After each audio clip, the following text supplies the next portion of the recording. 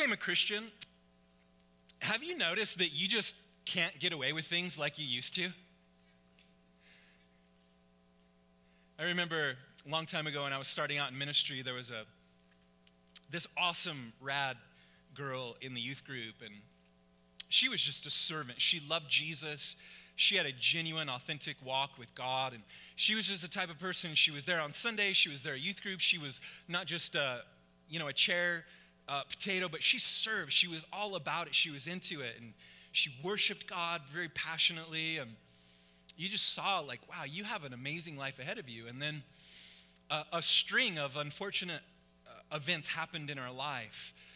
Pain and heartbreak and frustrations and unanswered prayers. And it was one of those things where, like, when it rains, it pours. And for the first time in her life, she was really, really faced with those questions like, God, are you there? Why aren't you hearing me? Why am I going through this? And it got pretty bad for her to the point where, she made a really, really bad decision. And, she was the type of person where she was just so fun to be around. She had a lot of non-saved friends, a lot of them. And she could balance that line very, very well of being a Christian and not compromising and everything like that. So she had like some friends who would go and party and, do the whole high school thing. Some of you know what that looks like. And they respected her. They respected she didn't do it and everything like that. But after it all just came down, she just kind of got this sliver in her heart that said, I'm just going to go get wasted. And so she never drank a drop of alcohol in her life, and she decides she's just going to do it full force that night. And that night, she gets a DUI.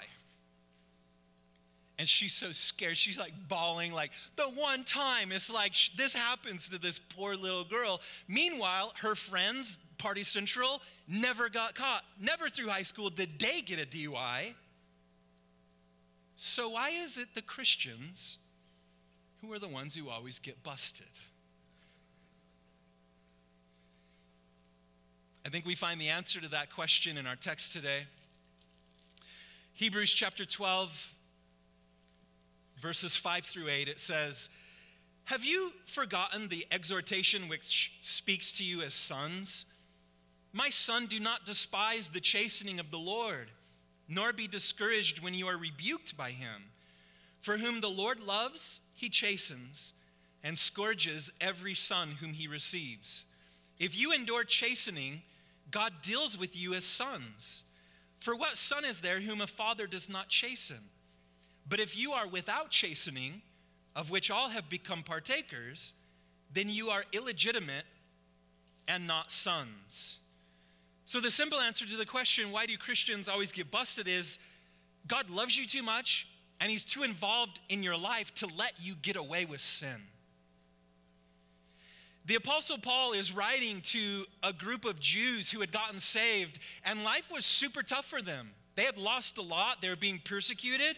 Many of them were really, really discouraged and tempted to stop following Christ altogether. And so this passage was written from a heart that wanted to encourage believers how to think and how to feel when you're suffering, afflicted, and when life is just not awesome at all. Paul, for his own life, went through a lot of junk, and he always looked at sufferings as a means of spiritual purification and completion. That God always uses hardship, whatever you go through, to shape your character to where you're going to be more like Jesus when the ball game's over. So verse 5 says, it says when you're rebuked. It doesn't say if.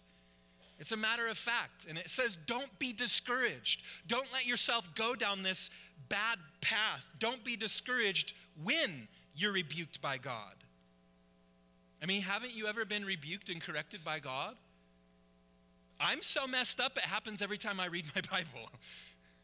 I'm serious. God confronts me every time I read the Bible and pokes at me and gets to me because he's like the doctor or the dentist. You know you need him, but you don't want to face him.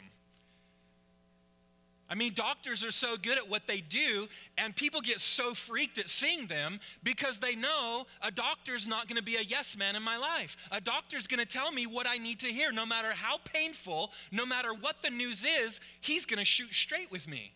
And so some people, they don't go see the doctor. They're so stubborn because they don't want truth. So they'll never be set free, because Jesus says truth, when it hits your life, it'll always set you free. Truth will always bring healing. Truth will always lead you to a path of freedom and health in who you are in your core. And so I'll read the Bible and I'll just get blasted. And it hurts, but it hurts so good, you know, because it shows me how I'm gross. It shows me how I'm a jerk.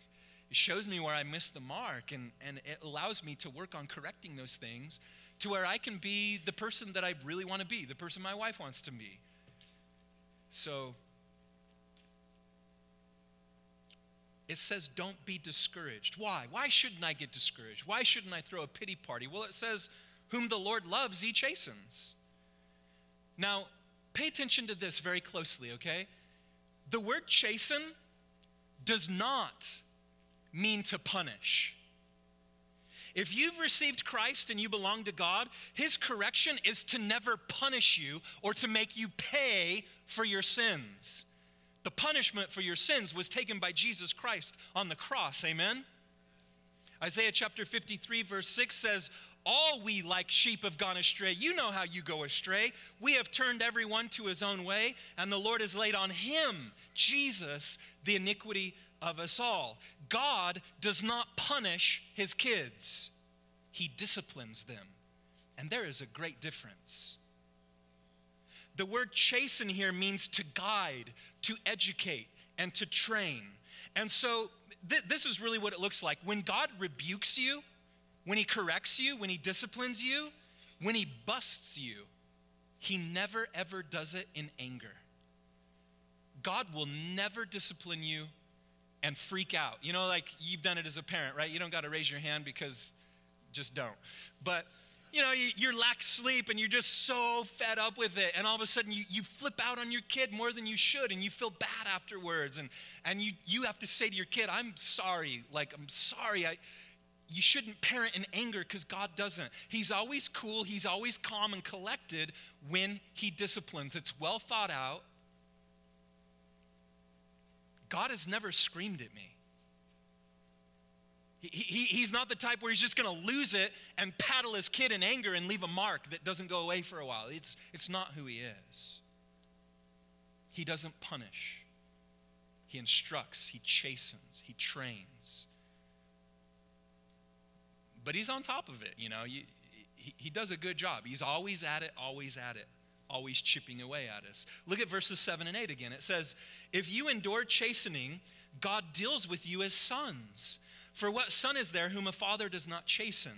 But if you are without chastening, of which all have become partakers, then you are illegitimate and not sons. So the main point, the bottom line, is that if you're going through life and you're rebelling from God and you're doing what the Bible says to not do, and if you're not being disciplined, if you're not being trained and rebuked and corrected by God, it means you're not a son or daughter of God. That's what this is saying. That's why your non-saved friends never got busted. But you couldn't get away with nothing. You know, you think you can. You know, maybe a couple months go by and you think like, I got this covered. I'm doing all the things that I need to do, while Dad knows the whole time. He's just waiting for that moment. I remember one time I thought I was getting away from it. I was getting away with it and everything. I'm like, oh, I'm so sneaky. And man, he just waited till the right time where it was going to just make my heart drop the most, you know? It's like, what, you knew? Oh, this stinks. And so God, if you belong to him, it says he trains and disciplines those who are hid. He deals with you as a son, a daughter. So when things don't work out right, when life is really crummy, the chastening should never be taken as a sign of his rejection, but it's a sign that he's treating you as a child. And I'm thankful. Guys, there are so many things I can stand here today and be thankful of that at the time I hated it. I was even getting bitter at God for it, but I'm so thankful for it now through the process of time. I'm so thankful that a couple times in my teenage life, I got arrested. I'm so thankful for that. I hated it at the time, super bummed. Wasn't cool at all. Took the buzz away immediately.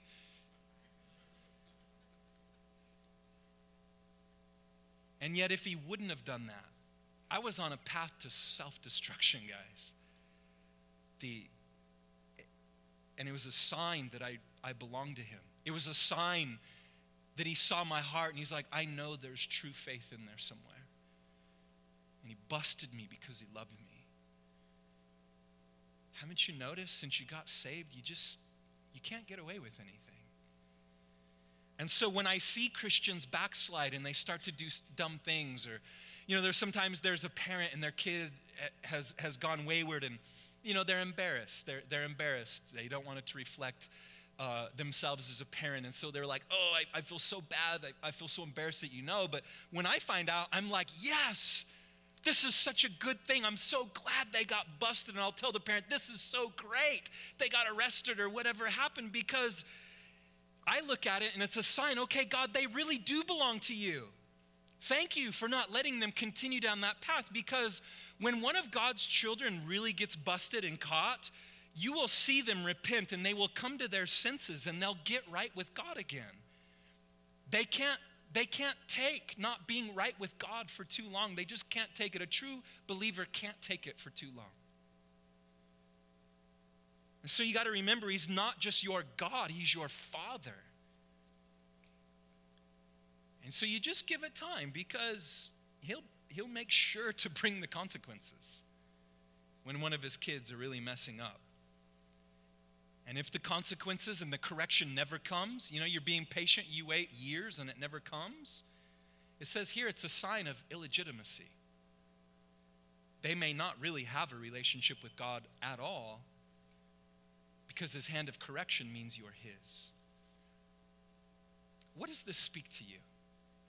Because this is so multifaceted and we're so different and we have a range of things in our life that makes us so unique, but God is able to deal with each one. How does this speak to you? If you find yourself here in this room and you're like, I know I got secret sins. If you don't know what your secret sins are, then just give the Holy Spirit like 1, 2, okay, it's there now, you know what it is. If you got stuff in your life that if you're really honest with God, you know it shouldn't be there, but you've been trying to manage it, you've hidden it. You've hid it from him, you've hidden it from them, you've hidden it from her. The worst is when you hide it from yourself and you deceive your own heart to think it's not good. But when God really gets a hold of you and you're able to see it, if you're not getting caught, if those things aren't getting addressed by the people closest to you, be afraid. You should be terrified today that you are in danger of going to hell. Because that's what's at stake here. It really is. And so if that happens to be you, just say, God, come on. I want to be right with you. I want to submit to you. I want you to deal with me. Deal with my life. Let me get it out. Because the hiding and everything, it leads your life to ugliness, and it'll destroy you. And it'll destroy the people around you that you don't want to hurt, but you'll hurt them the most. So if this speaks to you in some way, listen to this. Hosea chapter 6 verse 1 says, come, let us return to the Lord, for he has torn, but he will heal us. He has stricken, but he will bind us up. And he will, if you return, if you get your heart right with God and you keep turning to him and seeking him, he will mend you, he will heal you. We've lived that. Some things are easy to explain away. There's some things in people's lives that happen. Any Christian can diagnose and assess it. And then there's some things that they're beyond any explanation. When my wife's mom, Dixie, died suddenly, out of nowhere, tragically, from a heart attack when she was 46 years old, no one could explain that away to us. It was just awful. It was a tragedy.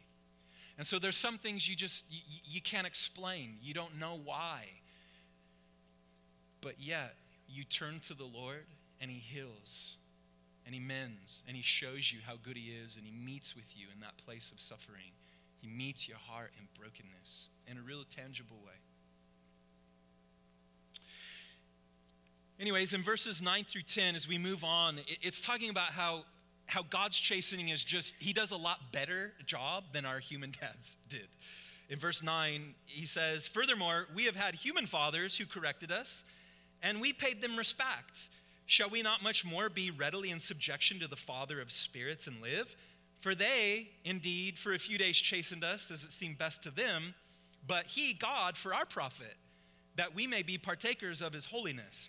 Now, understand, back in that day when this was written, all Jewish dads were invested into their children. It wasn't like a society today where you have a lot of broken homes and dads just not really loving on their kids. The Jewish culture is very family-centered. Judaism, most dads were really involved in their kids' life. And so Paul is saying we respected our dads.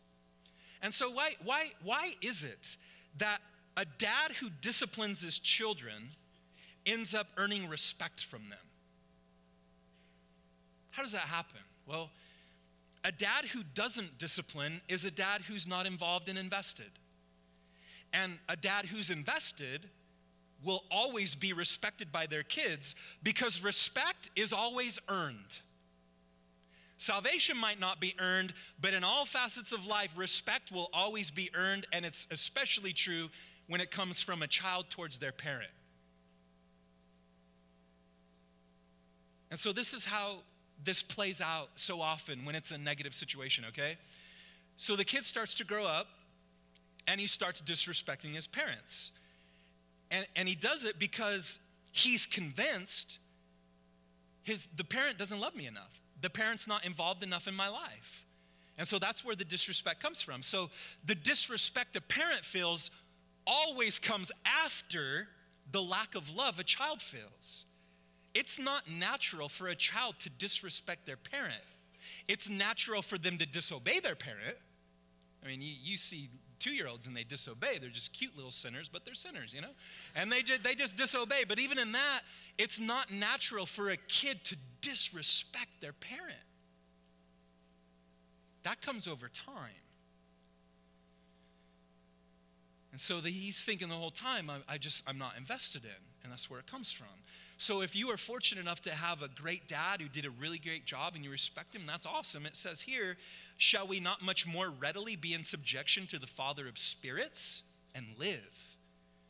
So when a child shows disrespect towards their parent, ultimately this is what it means. That child is putting themselves as their parent's equal, okay? Disrespect comes when the child has finally said, I'm your equal. Why does that happen? Because the child thinks, I know what's best for my life. Because in their mind, they're saying, my non-invested parent, who really has no idea who I am because they haven't been there for me, they don't know what's best for me. Now you're telling me what to do and I got to do this when you don't even know who I am? Why do I got to listen to you? Geez, come on. And you get this disrespect coming, but it's first because they feel like they're not really loved.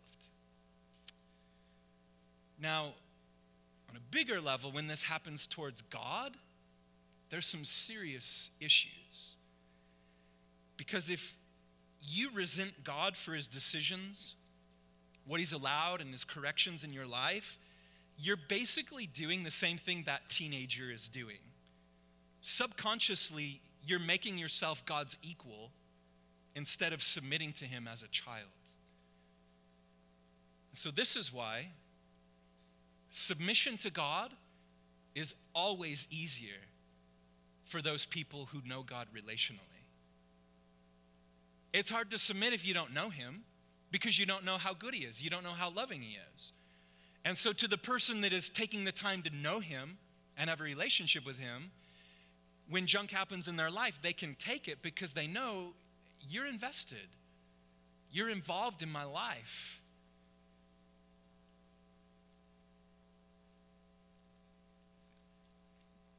In verse 10, we see this contrast even further between a human dad and the heavenly Father. It says, they, the human dad, indeed for a few days chastened us as it seemed best to them. You know, even the best dads can't compare to having God over our lives, because all human dads make mistakes no matter how rad they are. God never makes mistakes. So everything he does or allows is always, do you believe this? It's always for your internal and eternal benefit. You got to know that. God knows how to get the best out of you. He sees your untapped potential, and he knows how to get the best results from your life. He knows how to get you to outdo yourself in life. And so he's always chipping away to get you to reach your potential. And I can so relate to this, because it's like, as a father, my job description is to prepare my kids for life.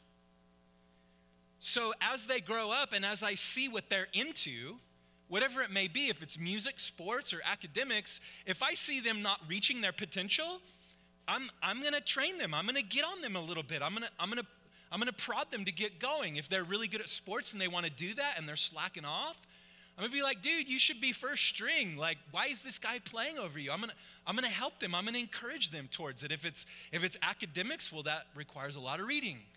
So it's like, okay, come on, let's do this. I see your potential. And that's what God's doing. He always has the finish line in mind for us. And so one of the quickest ways for you to get discouraged and so bummed out in life is when you're only able to see what's right in front of you. And you only deal with God based on what's happening today and maybe the last week. That's not where you need to be. Because when you can take a step back from your life and see that your life never ends, and that God is wanting to get you to run your race to reach your finish line, then it's a lot easier to go through the ups and downs of life. It's way easier because you have a heavenly perspective. You have a godly perspective on your life. The second half of verse 10, it says, God, when he chastens, it's for our profit, that we might be partakers of his holiness. He wants us to partake of his holiness. Now, I could talk about this for an hour, but really, the only way to make this powerful for your heart is if the Holy Spirit shows you what this means. For God to invite you to partake of his own holiness, that you can be a partaker of his own divine nature, is super, super cool. Because God's holiness is what separates him from this planet. Do you see God walking around on this earth? No. He's separate because he's holy. And holiness is way underrated, y'all.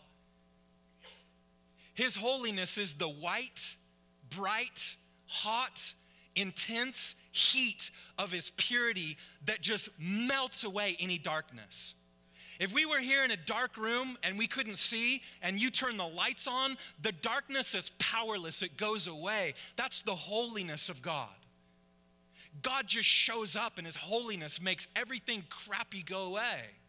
The darkness vanishes, and God says, I want you to partake of that. I want that to be in you. I want it to flow through you. I want it to go through every little chamber and room of your heart. I want it to be in the bedroom. I want it to be in the basement. I want it to be in those little attic spaces where you try to hide from me. I want to come in there because I'm going to make you holy, and I'm going to set you apart, and your life is going to be so different than the boring lives that this world lives. Hey, God is not boring. People are boring. God is awesome. Amen?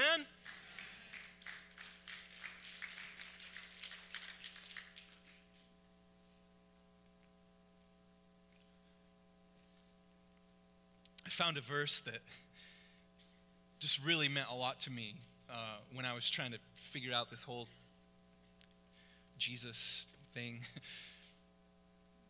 I'm glad the Lord showed it to me as a teenager. It's Psalm 119, verse 67. It says, before I was afflicted, I went astray, but now I keep your word. You can relate to this, can't you? I mean, if God never corrected you or chastened you, a lot of people that are here in this room would not be here. You wouldn't be the man or the woman you are today without it.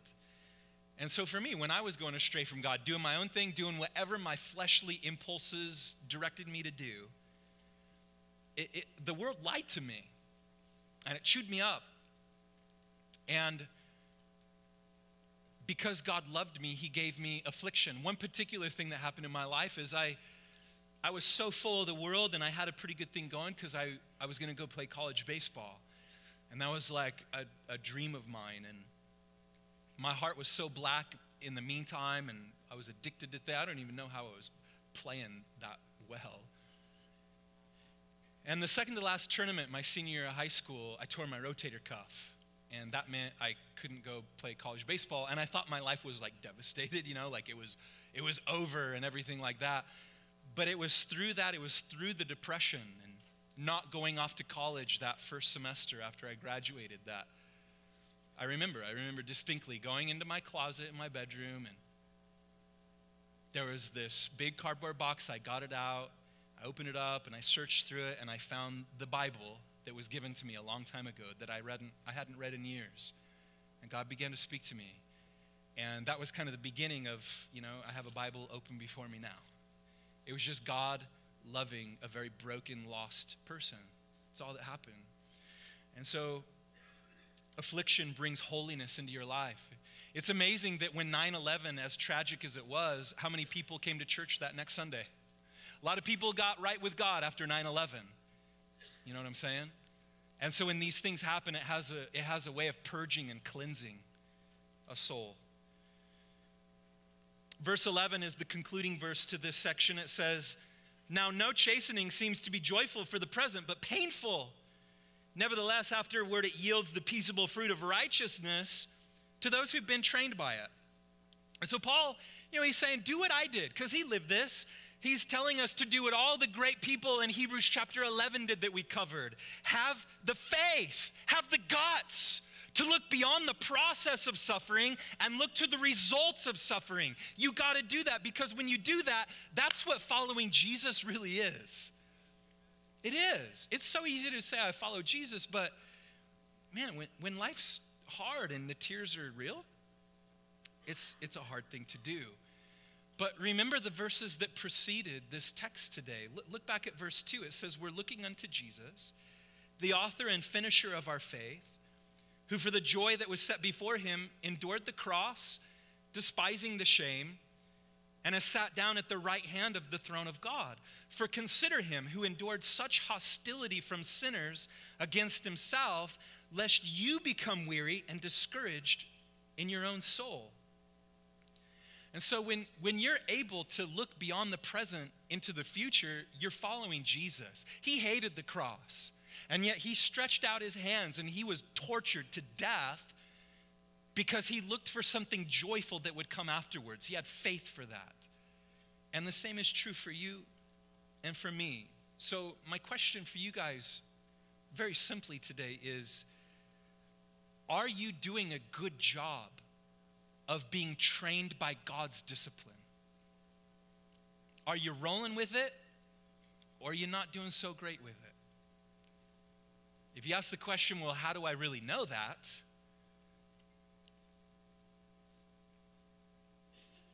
Well, do you have peace in your life? The reason why some people live this one crisis after another kind of life is because they're either blind to God's chastening or they're resisting it.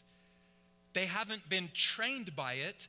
And so, as verse 11 says, the peaceable fruit of righteousness is not evident.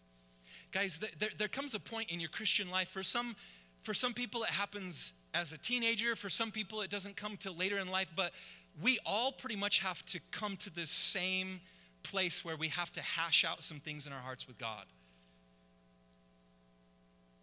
He has reasons for what he does and for what he allows. And you have to believe that the Bible says his ways are higher, his ways are better. He's never going to solve the situation the way I would, or else I would be God. And if I were your God, I would not be a very good God to you. I'm not him. And so he does things differently. He's so beyond us. And so I've come to a place that no matter what happens, I know, because I know who he is. He's been loving to me. He's restored me. He's redeemed me. He's brought me through some dark times.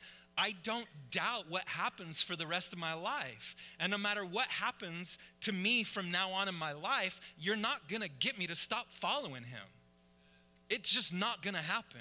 it's too real. It's not because of an upbringing. It's not because of, oh, this is how I feel like I fit in, or maybe I'm a pastor, I have some sort of influence and I think it's cool, so I'm gonna stick with it. It's just because I know who he is, and no matter what happens, I'm just a real dude, and junk's gonna happen in my life. You're not gonna get me to stop following. I'm not gonna stop praying. I'm not gonna stop relying on this Bible, because I'm gonna see Jesus face to face, and I can stare you in the eye and I can tell you, I will see him. It's going to happen to me. I will see him. I will stand before him. I'll probably drop before him. He's going to pick me up, but that's going to be cool, right? And nothing can take that conviction, the reality of that, away from me. If it can't be taken away from you, say amen. Love the sound of that. His word says all things work out for our good. And sometimes our definition of good is not his. But his good has a way of playing itself out through time.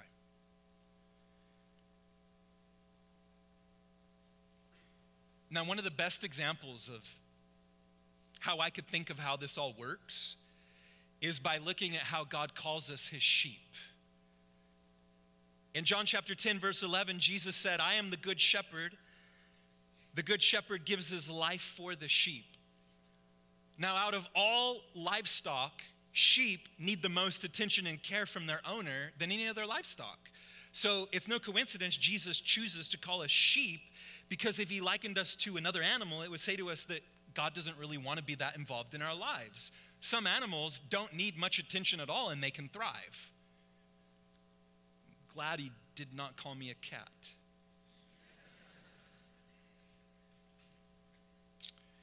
He calls us sheep.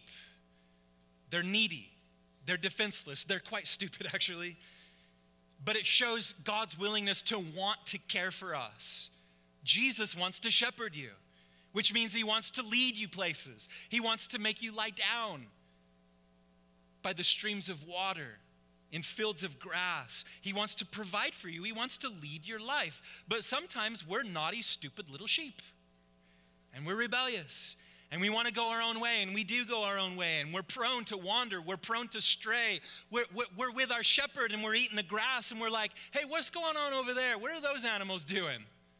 Hey, they look like they're having fun. Maybe this isn't all cracked up to what it needs to be. Maybe I need to test it and see, is there something else better for me? And our flesh is always being pulled on it, a million different directions of temptations to stray from our shepherd. But because he loves you, he's not just going to let you wander that far, because he knows there's wolves out there who want to deceive you and tear your life up into little pieces. Your shepherd will always chase after you if you go astray. Luke chapter 15, verses 4 through 5. Here in our passage, it says Matthew. It's wrong. So just know it's Luke 15, verses 4 through 5.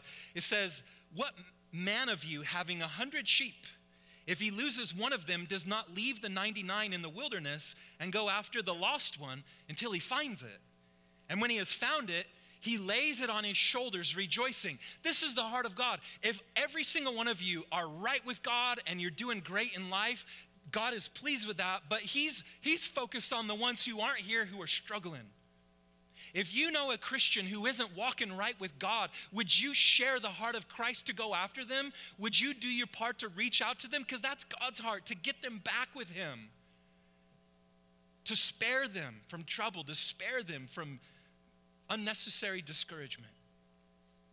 I want you to focus here on the part where it says he lays it on his shoulders. Now, shepherds are very involved with their sheep, and so when a sheep strays, it's usually one of the young ones. It's one of the lambs. And he lays it on his shoulders. Now, here's what happens. If you go astray in your life, let's say in a week or in 6 months from now, you're not here, you're not serving, you're not reading your word, you're not worshiping. If you're in a place where you're not following, God is going to do what that caring shepherd will do. He's going to break you. That shepherd will go to that little wandering sheep, that little lamb, and he'll get down and he'll say, this is going to hurt me more than it hurts you. And he will break its leg. Literally, Middle Eastern shepherd will break that little lamb's leg. And the lamb is in pain. And then the shepherd takes that little lamb and he hoists it up over his shoulder. You know, if he doesn't break its legs, it's just going to go wander off again. And the amazing thing that happens through this process is, while that little lamb's broken leg is healing, it's laying on the shepherd's shoulders all day long, which means the shepherd's face and his face are right there. They're so close to each other. It gets to sleep right next to him at night. It's closer to the shepherd than all of the other sheep, and it gets special care and attention that none of the other sheep gets. And that wounded sheep's character, it begins to change. That sheep begins to transform into something better, and it learns some important lessons along the way. Lessons that can only be learned through experiencing it. It learns, I can depend on this shepherd when I can't take care of myself. It learns that the shepherd is loving and caring. It memorizes the shepherd's voice because he's been so close to him. And so no wonder Jesus said, my sheep know my voice. If you get 10 shepherds with 10 sheepfolds, and the one shepherd starts to do his unique call, only that man's sheep will come. Because sheep have this special way of knowing the voice, and you can't trick them. You can't deceive them from knowing and following another voice. And so when that little lamb's leg is healed and he's fully restored, the shepherd takes the sheep off of his shoulders. He gently sets it down next to him and says, okay, go play with your brothers. Go hang out. But you know what happens? You know what happens? That little rebellious, stupid sheep now sticks closer to the shepherd's side more than all the others. He's not going anywhere. Jesus said in John chapter 10, verse 14, I am the good shepherd. I know my sheep and am known by my own. Have you ever been broken by God? Maybe not by him, but he allowed something and it broke you, only to find out through the process of time he was sparing you of something horrible for your life, something practically, maybe something in your character. Guys, you know the breaking, the true repentance, because you can fake repent, but the true repentance and the godly sorrow, it's all a work of God in your life. And there's some of you, maybe you don't know it yet, but there's some of you, you live long enough, you know you are not the man or woman you are today without that happening. And you're better for it, and you can thank God because of it. Amen? Verse 11, no chastening seems to be joyful for the present, but painful. Nevertheless, afterward it yields the peaceable fruit of righteousness to those who have been trained by it. As we move on to this next section of verses, we get some application here. In verses 12 and 13, he tells us to get strong. He says, strengthen the hands which hang down and the feeble knees, and make straight paths for your feet, so that what is lame may not be dislocated, but rather be healed. He's addressing a people who really is struggling, and now he's correcting their thinking. These things aren't happening because God's angry at you. He's not punishing you. You're his own. You're not illegitimate. And so this is what you need to do now. Stop moping around, because you're going to regret it later if you do. Change your mind about God and change your mind about hardships and sufferings. And when it says strengthen the hands and feet and be healed, it speaks of a readiness to move and serve God. When hard things happen, the last thing to do is to fall away from serving God. That's not the answer. To be about him, to serve him, to be empowered by him. And so he says, get strong.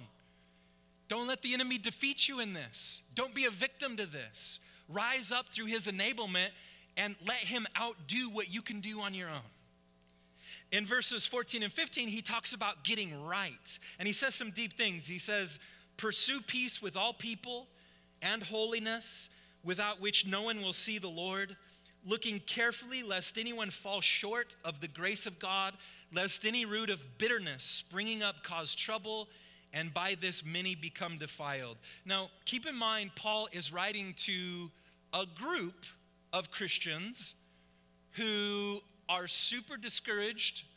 and who are getting bitter towards Christianity, getting bitter towards the gospel because it's cost them stuff in their life, and they're tempted to fall away. And so he's addressing the results of when you get bent out of shape with God. You ever been frustrated with God?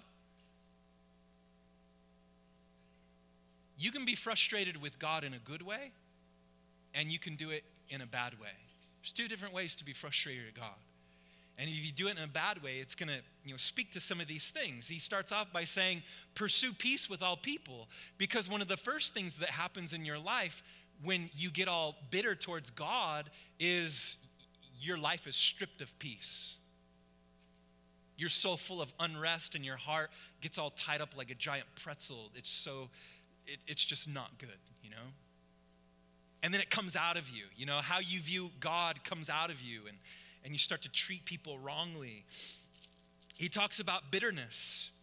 Don't let a root of bitterness spring up. He likens, a root of bitterness doesn't come slowly. It springs up like a really ugly weed. Weeds just spread quickly. So does bitterness.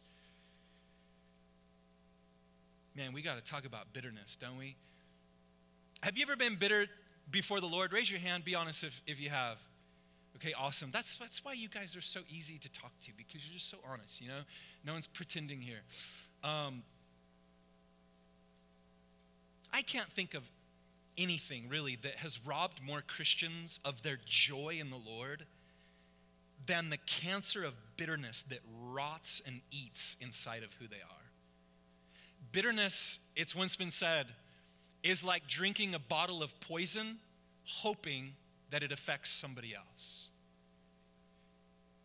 It is like a small wound under your skin that if you just deal with it right away, you pop, or you get that little thing out, and it wipes away the surface and it heals quickly. But if it festers, if you allow it to remain, it grows, and the pus saturates your spirit, and it just infects your being, and it just changes who you are. You can't escape from it. No one can escape what bitterness can do to you. So how does God want you to deal with anger and bitterness? If you got an anger problem, please listen up, because it means a lot for your life. I love this verse. Ephesians chapter 4, verses 26 and 27 says, be angry, but do not sin. Do not let the sun go down on your wrath, nor give place to the devil. So first, we see that there is an anger that's not sinful.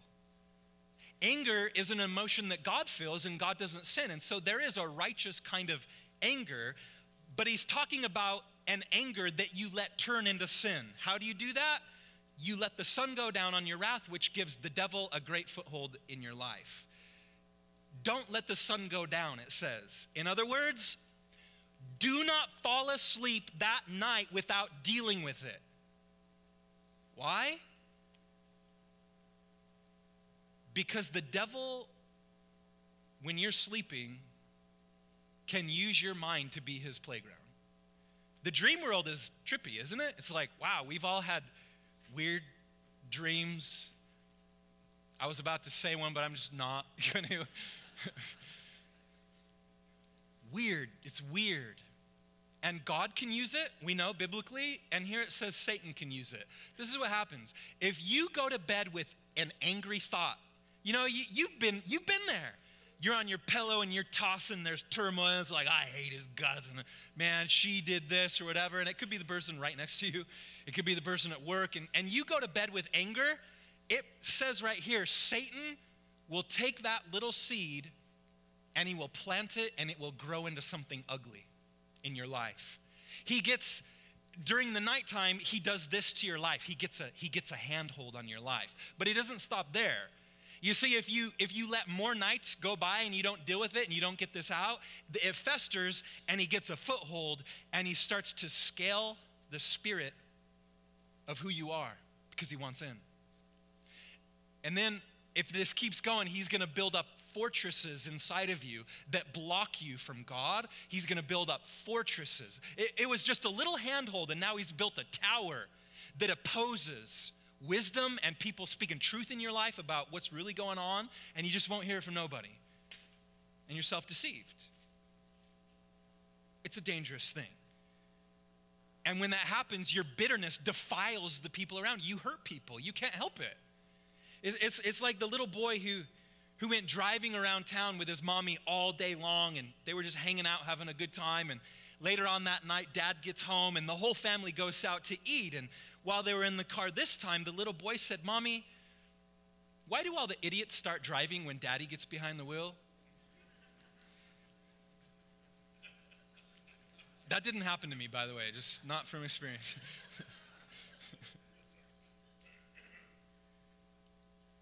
If you find yourself late at night and you're bitter towards anyone and you go to sleep,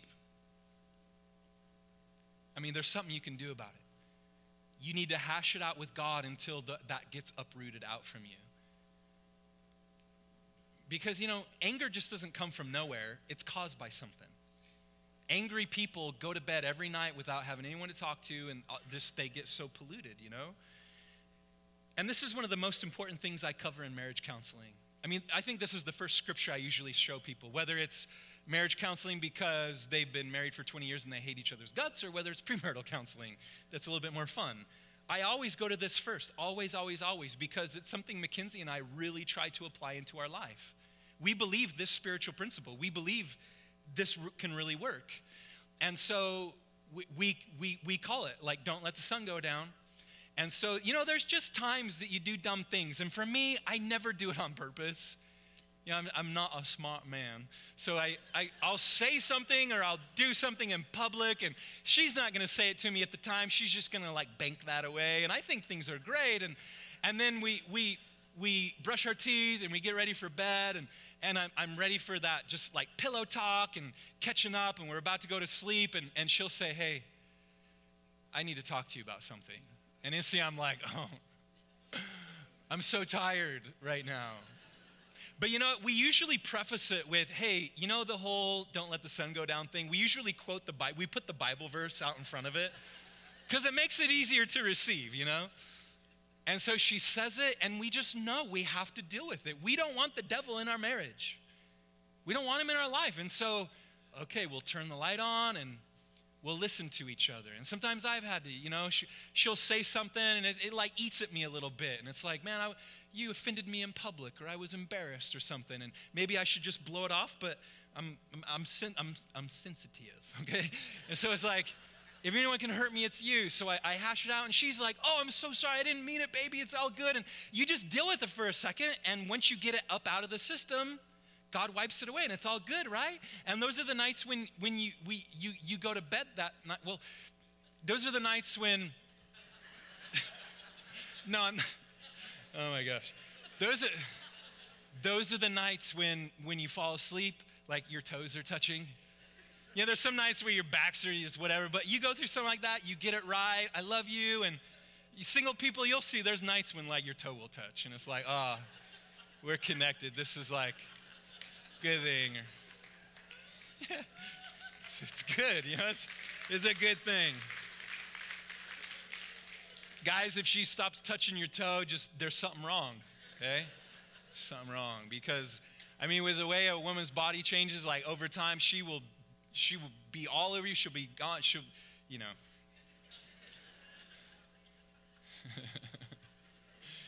use you for warmth and all. Anyways, enough of that.